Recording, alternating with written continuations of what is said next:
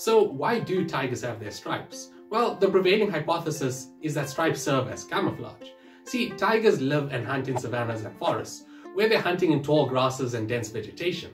So it's thought that stripes act as disruptive coloration, breaking up the tiger silhouette in this dense vegetation and dappled light that they hunt in, making it harder for them to be detected by prey. Other cat species also adopt this technique. The blotches, rosés, and spots that other cat species have also serve as disruptive coloration, making them harder to see in more densely foliated environments.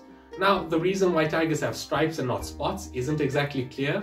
Arguments can be made that stripes serve as better camouflage in tall grasses and maybe the striped shadows that trees sometimes cast down. However, other spotted cats do co-occur with tigers, like leopards, and they're just as successful, so I think it's just a case of two different solutions to the same problem. So that's the stripes explained, but why are tigers orange? Orange might blend in well with winter foliage in more arid and temperate environments that tigers occupy.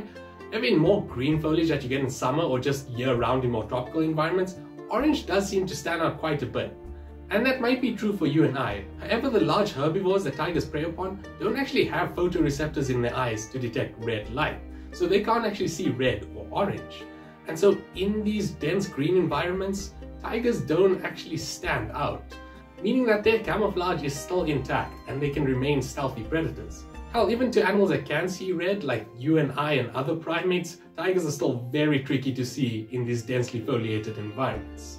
Tigers don't always come in orange and black though. On very rare occasions, tigers might be born with mutations that allow them to display a variety of unique colors and patterns. And we have a full-length video on our main channel going over all of these patterns and where they come from. So be sure to go check that out at Odyssey Orbis.